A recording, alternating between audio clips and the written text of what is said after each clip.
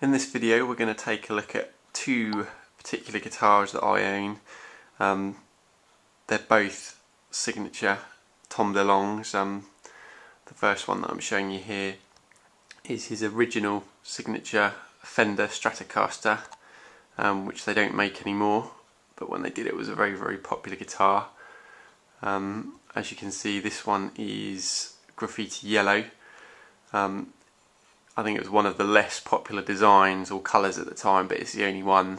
I got hold of mine quite late and this was the only colour available left. Seafoam green is the one you most commonly see, and I'd imagine that's probably the most popular. But unfortunately I couldn't get it, but over time I've come to like this one just as much, and now they don't do it anymore. It's quite nice in a way having a guitar of a colour that's slightly less popular than the others.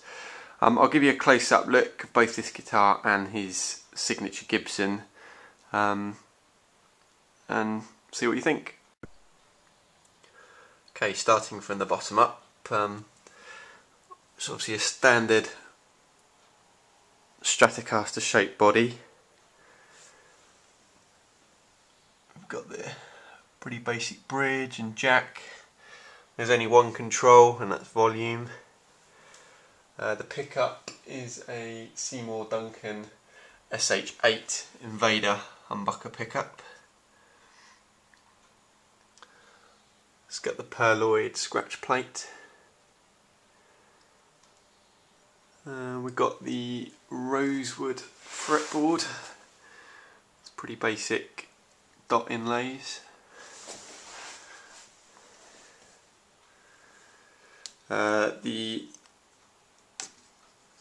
The head itself is, I think they call it the 1970 style oversized head.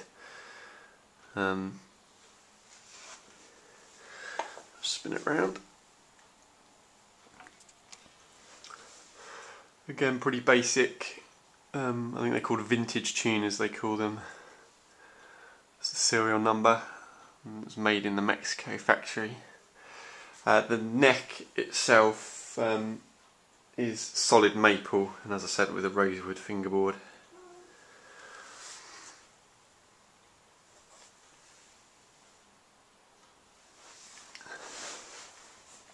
That's the back plate there. Should be advertising what it is, Tom Delonge model. I've kept it in pretty good condition. There's no nicks or bumps or anything like that. It cleans up very well. I don't know if the shine comes through on video, but it's very nice. Spin it back round. A bit of a closer look at the head.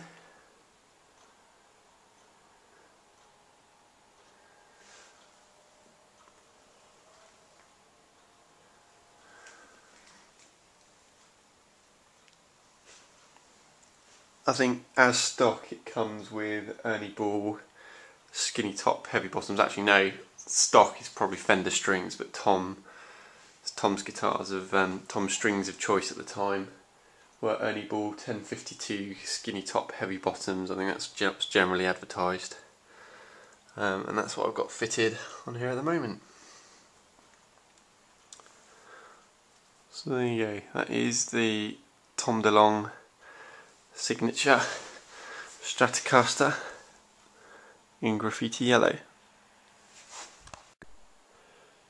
Okay, so this is the Gibson signature Tom Delonge as it comes in its case. So I thought I'd show you that first of all. Pretty basic case. The Gibson logo, which I think they put in gold to show it's the custom shop or the signature series, whatever you want to refer it to. Some brass catches, padded handle.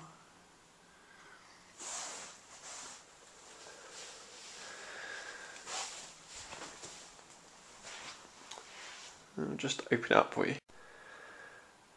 Okay, so this is with the case open. It's got the fake fur effect interior. It's got this sort of silky covering that just goes over the guitar itself. And here's a guitar in the case. I'll give you another close-up look at the moment, but just as you can see it itself in the case, that's what it looks like. Quick pan down.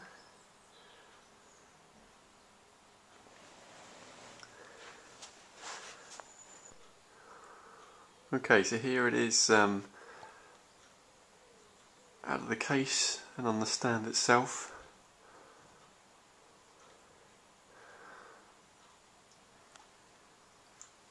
You've got the racing stripe there, which goes all the way up the main body.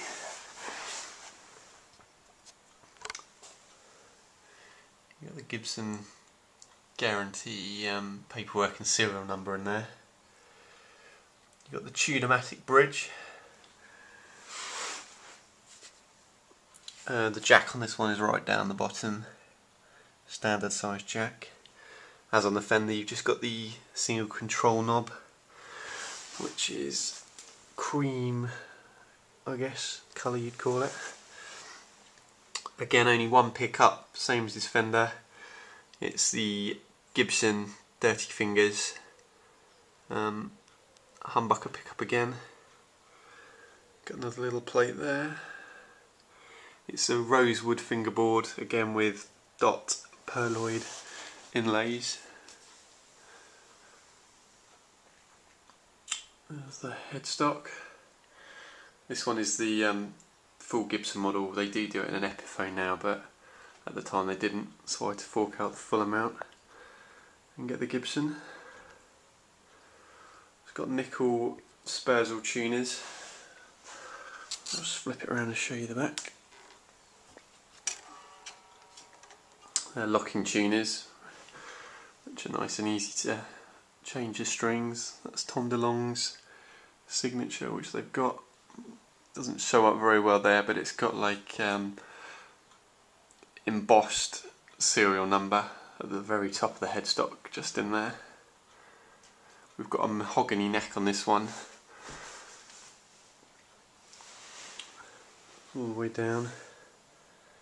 The brown, sort of chocolatey coloured paintwork is matte effect, or a satin at the very least.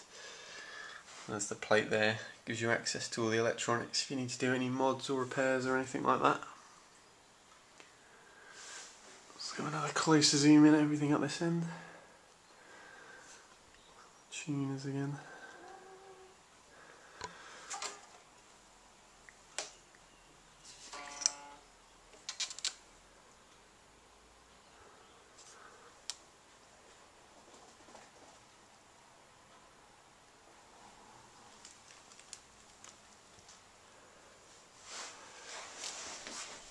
On this side.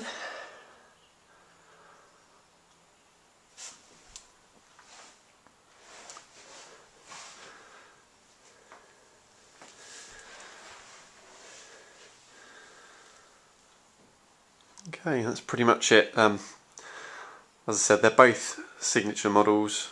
One a lot more expensive than the other.